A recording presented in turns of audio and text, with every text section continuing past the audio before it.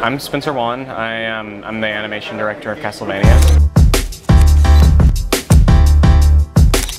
Today I basically gave a talk about how to control the animation in a show that's being outsourced to another studio. So I brought a lot of the rough work we did, a lot of the key animation we did, and even some of the storyboards we did that were tighter, just to show people, you know, the lengths we went to make this show look as good as we possibly could.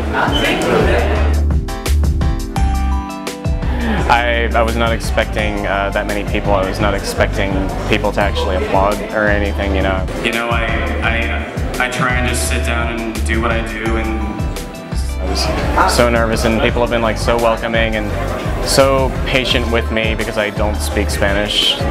People have been having to drag me around everywhere and tell me what to do several times.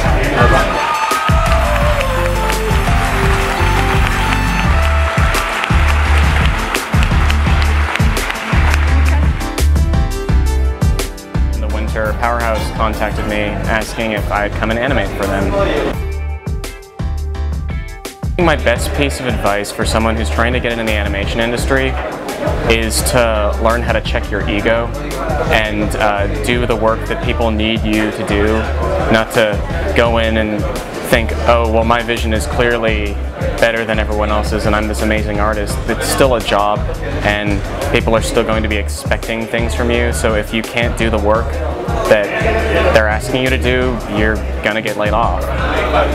So yeah, definitely just being nice and respectful to people is a really good start. I see a lot of like younger students have these like big heads about their work and like what they want to do in the industry, and you know that can put people off real easily. So just like, you know, coming here and like talking to people, just like being, you know, nice and human, I feel like is a really great start. At least technical advice, I would say try to be as versatile as possible. You know, like you're an animator, but you should try and learn how to do a lot of different things, because sometimes, you know, there are animation jobs, but sometimes people want you to be a background artist, and if you don't know how to draw backgrounds, then you're kind of out of luck.